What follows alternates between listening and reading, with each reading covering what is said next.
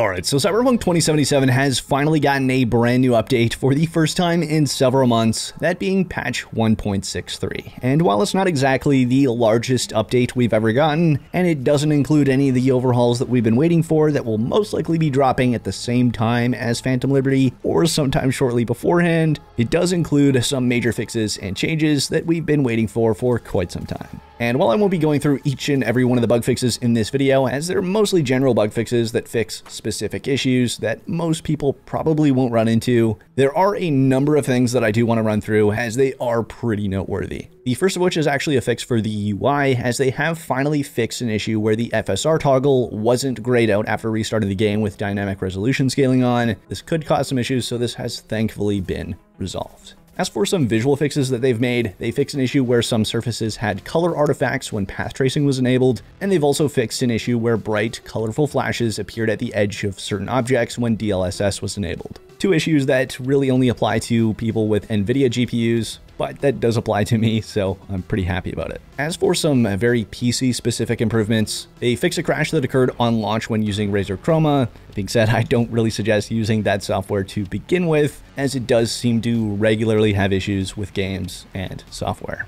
Now, they also fixed an issue where photo mode screenshots could appear as empty files and also brought them back to their original folder location. So for any of those photo mode lovers, especially those with all the photo mode mods installed, this has thankfully been fixed. Now, something very exciting for those fortunate enough to have a RTX 4000 series GPU is that they have improved performance of DLSS frame generation on AMD CPUs. So if you happen to have a RTX 4000 series and a Ryzen CPU, for example, then you should see a decent performance improvement with this update. Now, as for some console-specific changes, they've actually kind of decreased the number of available save slots on Xbox to 20 for manual saves and 10 for point-of-no-return saves. And unfortunately, if you do have saves that exceed this limit, you will have to delete some before being able to create any new saves. It's a very unfortunate change, but it's likely a file size restriction on Xbox's end, so not sure they had much of an option here. That being said, I don't think a lot of people are hoarding their saves to that extent, and if you are, there's probably a lot of saves that you don't care about at this point anyways.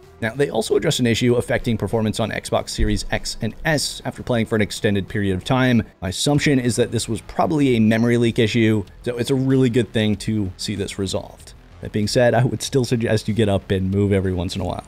As for the miscellaneous changes, they've also fixed another issue related to photo mode, so stickers and frames will now properly appear on screenshots. Now, what I would say is probably the most exciting update for those immersion lovers out there, including myself, is that Padre will now actually recognize Corpo and Nomad V in the intro holocall. So he'll no longer be having a moment of dementia and ruining the continuity of the different life paths. And I do have to say, I am really glad they made this change, even though it's such a small detail. Now, they did also make some improvements to Red Mod with this update, as they have now allowed deploying mods from a listing file and have also updated command help text. For those of you that are wondering, what does allowing deploying mods from a listing file mean? Well, according to the folks over in the Cyberpunk modding Discord, this is what they had to say.